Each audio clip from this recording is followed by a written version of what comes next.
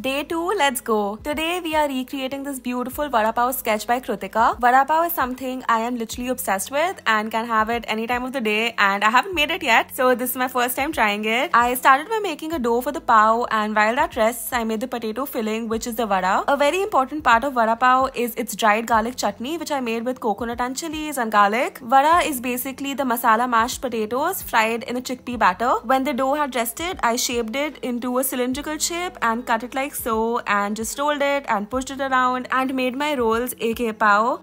They baked and turned deliciously golden brown, and that bread pull, oh my god, I'm sorry, cheese pull? Who's that? Finally, taking the potato filling and making balls, coating with the batter and frying, and now we assemble.